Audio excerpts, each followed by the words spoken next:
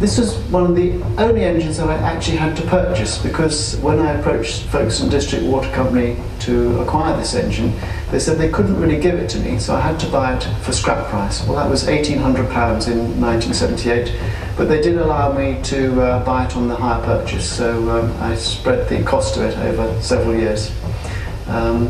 It took us 32 lorry loads of bits to transport the engine from Dover to Forncett, and it took us 23 years to rebuild this engine, so it was a long, slow project. But now the engine is fully restored and it can be regularly seen steaming on our steam days. In 1983, on the second steam up the museum had, and Roland Francis said to me, he said, "I've got a little job for you if you're interested." And so he pointed to this engine sitting behind me here, which I need this putting together. It's now taken me 25, 26 years of putting it together, and it now is at long last run. I did have a lot of help from other volunteers, which without their help we wouldn't have been running it now. The labour of love involved with this engine developed. At times I think, well, what am I doing here? I'm being a bit mad trying to rebuild this engine, because basically it was a heap of rust. We spent many months literally cleaning paint off, and that did put doubts into my mind whether I should carry on.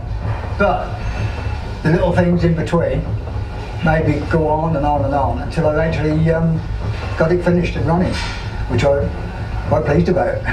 When we first ran the engine, or attempted to run the engine, we had a lot of difficulty in getting it to start, and we struggled all day, and it just turned over a couple of times and then stopped, and we were about to give up.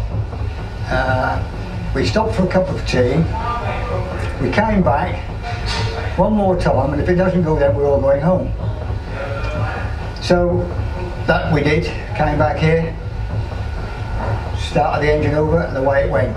Now there was no explanation why, except the coincidence that somebody looked at their watch, and more or less the terms, the time they said was 1937, which is just the year this engine was built. It took us all by surprise. We had literally been struggling all day to get it to go. And then it went.